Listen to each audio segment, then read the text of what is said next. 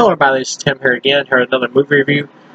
This time, not doing the next Snyder Cut chapter commentary just yet, but I will be getting to it soon. So, this is a review for the film that I just watched for the first time called Fear and Loathing in Las Vegas with Johnny Depp and Benicio del Toro. Now, this is a movie that had came out, I believe, at 1997, 98-ish, I think, I can't remember exactly. But this is a film that's been around for a while now, and it's a movie that I had never actually seen, but I'd heard about a lot of times, so I finally thought, hey, what the hell, let's give it a watch. Now, it's based off a book, I believe, written by the writer Hunter S. Thompson. If I'm not mistaken, I'm pretty sure that's who the writer is. Now, as far as, the film goes, it's directed by Terry Gilliam, and if you don't know who Terry Gilliam is, he's pretty much like, how do I put this, David Lynch's, more stable brother. But as far as this movie goes, it's pretty much about Johnny Depp, Benicio del Toro, playing two drug addicts who will do pretty much any drug known to man, who are going off into Vegas and just cruising through the countryside doing drugs. There's no plot to this movie at all, and this film is pretty much like a cult classic. It gets really good audience ratings for the most part, or a lot of good audience ratings. Like the people who like this movie do really like it. It has a good IMDb score of a 7.5, I think. Critics really didn't like this film. Like on Wikipedia, it says it got mixed reviews. No, it got mostly negative reviews. The percentage score for how many people liked it on Rotten Tomatoes is 40-some% for critics. Critics did not really like this flick. I guess I could kind of see why. If you're a critic and you want an actual plot and more character growth and all that kind of stuff in that, you ain't getting this in this film. Critics don't seem to really like off the track, off the beaten road films mostly. A lot of times they don't really seem to like them, or they didn't really seem to like them. Maybe they're more open to them now since there's been so many different types of experimental filmmaking, stuff like that.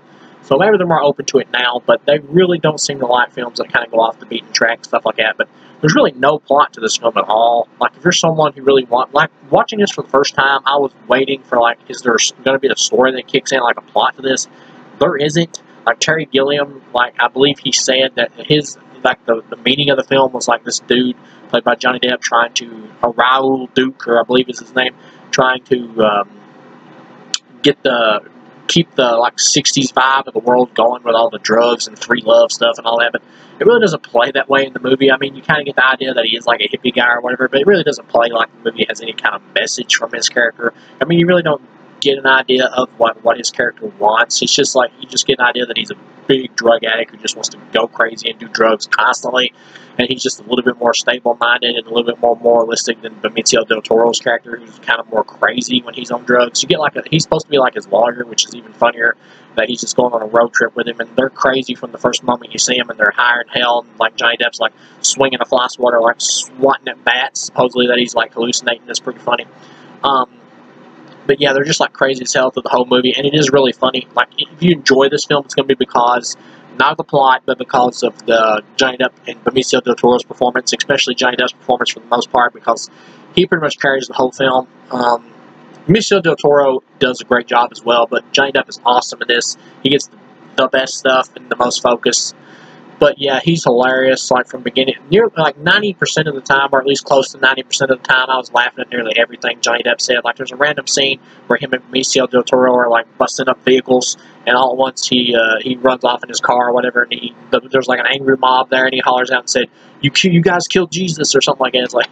It's so out of left field, it made me laugh. And he just says, random crazy crap to the whole movie. There's a point in the movie where Benicio, or whatever, has, gotten, Christina Ricci, and this was I think her next more adult film after The Ice Storm, I believe. He's picked her up, and he says he got her met her on the plane or whatever, and he's meeting Johnny Depp in a hotel room. Benicio del Toro disappears for a little chunk of the movie, and then he just kind of randomly pops back in. It just kind of comes out of nowhere a little bit, but he does come back in with Christina Ricci, and he's there with her, and Johnny Depp's talking to him. You get this hilarious over the top scene where Johnny Depp's we can pimp her out to police, they can all cornhole and gang rape her, and he's she's a fighter, she'll do it, she'll hold her own. It's really hilarious and just so over the top and ridiculous. This whole film, it does have tonal problems, this movie. You get scenes where some characters are more normal, but most of the characters in this over 50% of them are really broad, like cartoonish type characters to fit in with the tone of the movie and the madness of Johnny Depp and Benicio del Toro as like the driving force of the movie. You get what I'm saying? It's like really cartoony for the most part. So it does have some tonal problems where it's got more stable-minded, kind of normal acting people, and then mostly it's got, most of the time, just like really cartoonish people. This film is pretty much just like one big acid trip. There's no plot to it. It's just like seeing the world from Johnny Depp and Benicio's character's eyes or whatever through the whole movie. It's just them going around. It's pretty much like a road trip, acid trip comedy. Like I heard Terry Gilliam was disappointed in the marketing for this movie as like marketing it, I believe, is like a buddy type comedy thing or something like that. But really, that's kind of what it is, really. But I get what he's saying. He did. It's not really like a wacky comedy in the sense that I guess the trailers were kind of putting out like a more of a traditional wacky comedy. This is more of an artsy, wacky drug comedy. There's a lot of scenes in this movie that reminded me of Natural Born Killers, like the filming style of that. And I heard Oliver Stone wanting to do a film version of this or try to get it off the ground. I think he might have been ripped a couple of scenes or moments from this film off, kind of style-wise, for his Natural Born Killers movie, to be honest. But yeah, the movie. It's a great flick. I just go ahead and say it. I give it a 4 out of 4 if you can accept it for what it is. Like, if you're into this film for what it is, and I have to judge a movie for what it's, whether or not it's successful for what it's trying to be, not what I wish it was or wish it did. This is a film that purposely just wants to have, like, no plot. Regardless of what Terry Gilliam may have intended with the movie itself wants to be a movie with like no plot. That's the way it plays, and just wants to be like the misadventures and craziness of these two guys just like going around. And it really feels like a real cartoon world. Like, I do wish there would have been a little bit more of a story. At certain points, it did start to drag a little because I was kind of getting wore out on the comedy a little bit. But then Johnny Depp or Benicio would just come back in a little bit later and just use some more crazy stuff and more antics, and I would just start getting into the movie more, and I'd be sucked right back into the film. The movie does run a little long. I was starting to feel like maybe this would work more as just like a shorter, jokey type thing, but by the end of the flick, I was really into it again, and so I was just like laughing my ass off at most of this film. But yeah, all in all, this is a 4-star film, and it pretty much just ends with Johnny Depp and Benicio getting on a plane and leaving, Johnny Depp like taking off or whatever, leaving Las Vegas, and and that's pretty much the end of the movie. One other thing is Johnny Depp's character has like this more serious kind of like narration about the events in the film, or about events in general that he's like talking about. And at most points it kind of works because he does say like zany stuff, but other times it does seem like he's trying to be more deep in thought about stuff, and it just comes off like, nah, it ain't meshing there with the ridiculousness of this movie.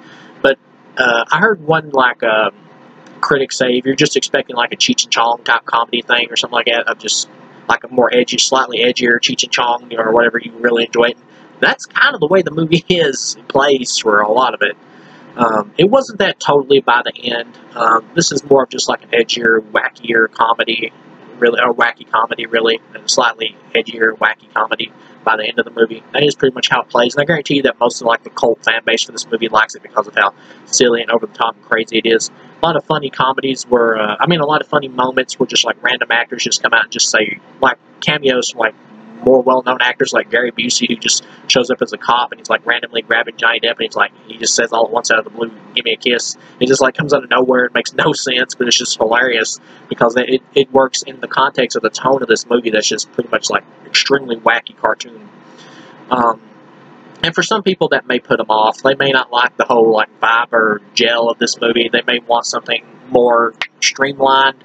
I can see that, but other people, especially people who probably smoke a lot of reefer, nothing against that, if that's what you want to do, whatever, but people will probably be really into this movie, especially Stone. They'll probably be laughing their ass off. Yeah, all in all, this is a 4 out of 4. It's a great time for if you know what you're getting into, and if you can gel with this movie, I think you'll have a great time with it. So, thank you guys for watching, and I'll see you again.